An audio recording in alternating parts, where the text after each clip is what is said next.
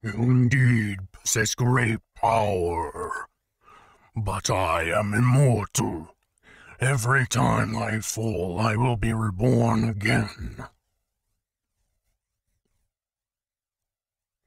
Do you see the futility of it? Killing me is wasted energy, a hopeless exercise. I am infinite.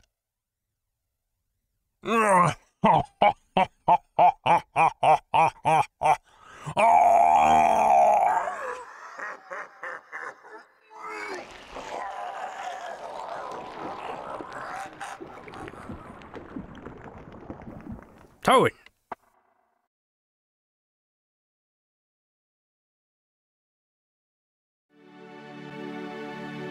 The genie will return if you don't get rid of Seda's hate energy. Look around you carefully.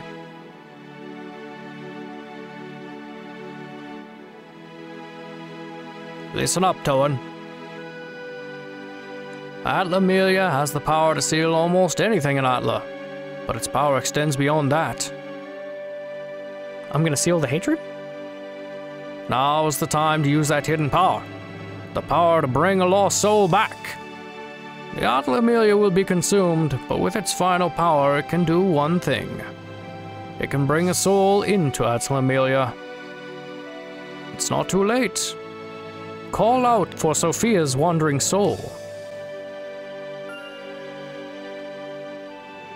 Oh. I mean, that's better, I think.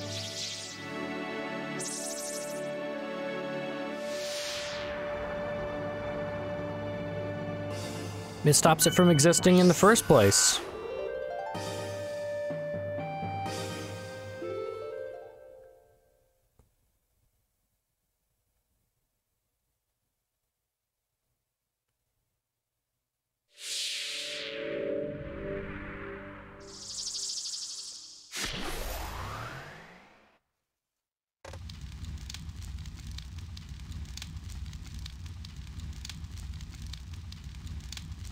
Seda? Sophia? I'm alive? Yes.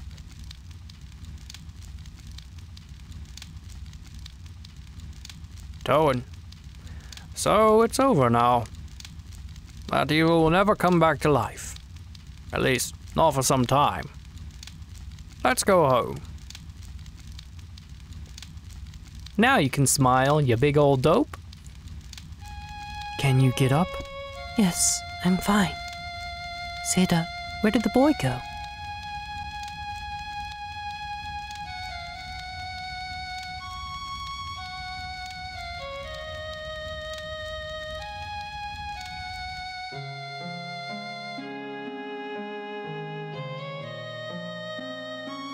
I'm sorry, Sophia. I was wrong. What an empty victory, selling my soul to darkness. What has become of this world now? War-torn, desolate and barren, like a drought-stricken field. It was me, all my doing. Seda.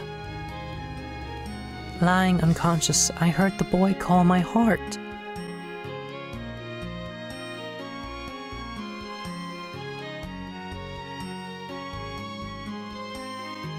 He told me of the journey he had taken. It was a fantastic adventure to create a new world. Seda, we still have time. Perhaps you, as king, can create a new world. The boy must have come to tell you just that. From far away.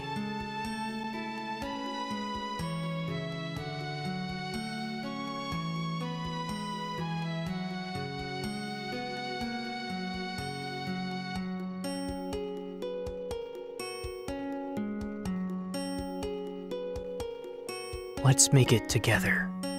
A kingdom free, full of smiling faces. A new history leading to a bright future. Well, now that I've finished Dark Cloud, I guess it's time to share my thoughts. Story-wise, it's fairly simple. That's okay. You don't need a complicated story. Sometimes it's just enough to have a straightforward premise and execution.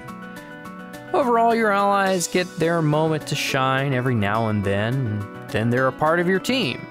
There really isn't much more to it than that, so I guess the lack of expansion on their initial story arc is a small weakness. I think Goro's backstory was the most effective of the 5 allies.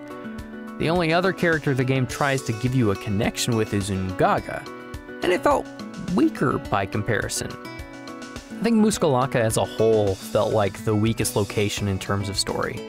Though I will say the hints about Toan's father and his connection with the people there was very interesting considering there's very little focus on Toan himself.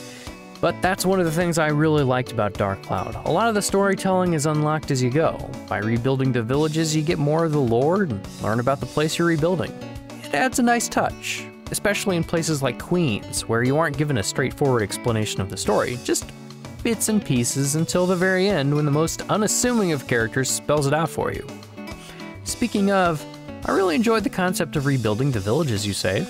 If this concept was modernized with really pretty graphics, I bet people would have a ton of fun with just this section. Going back to stories that piece themselves together over time, I think I hinted at it earlier, but I don't know if it helped or hurt to not see Seda until practically the end. You saw him at the beginning, and he showed up in Drain's lair, but you don't really know what he's up to until practically the end. It does provide breathing room in the other locations for their own personal stories to develop, but it almost feels like in your search to find a way to stop the genie, you sort of stumble onto why it even exists in the first place. But I can't say that I dislike that, you know? I do think one of the weaknesses in the storytelling is the weird translation issues. Some of the wording is really awkward. It felt like the translation team did a one-to-one translation and said they were done for the day. There were words missing, words in the wrong order, and some of it didn't read like a human wrote it. That and some of the tutorial directions blatantly tell you the wrong buttons to press. So I'm not sure what was going on there. Other than that, there's nothing really objectionable about the way the game presents itself. I love the concept. The survival mechanics make sense, and keeping your weapon sharp and preventing it from breaking are mechanics I totally support. They change how you prioritize gameplay, and I really like that. What I didn't like was how everything is RNG. Gold rarely drops, weapons are hard to come by, and then suddenly you have 5 copies of the same one for the same character. Randomized chests I can live with, but without being able to sell fishing lure, I would have been really crippled in the income department. Which reminds me, fishing in this game sucks. I'm sorry if you have fond memories of this game, but fishing is the absolute worst. I despise it. And speaking of things I despise, I absolutely hate the camera in the dungeons and during boss fights. It is so bad. And you already know how the bad camera and your movement being dramatically slowed down while locking on are sore subjects for me if you've seen all my previous videos. The bosses have these cool mechanics, but the wonky gameplay in those respects just make the whole experience of fighting them very unfun. And it also makes certain characters harder to play than others. That being said, the RNG really hurts Ungaga and Osmond. I know you can buy a weapon for Osmond, but it still needs to be raised about 2 tiers before it does anything significant. Which brings me to building up weapons. For casual play, I can see the fun in just mindlessly building up your weapons, attaching the synth sphere and all that.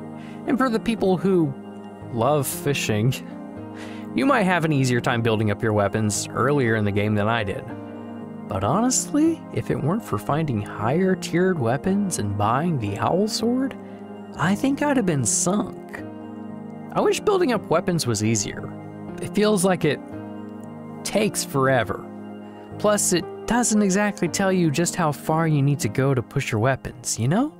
But that being said, I don't think there's anything wrong with the way weapons are built up. Synth spheres make things a whole lot easier, so I think if gems were easier to obtain earlier in the game, and it was easier to obtain the weapons you wanted, the upgrade process probably wouldn't be too bad.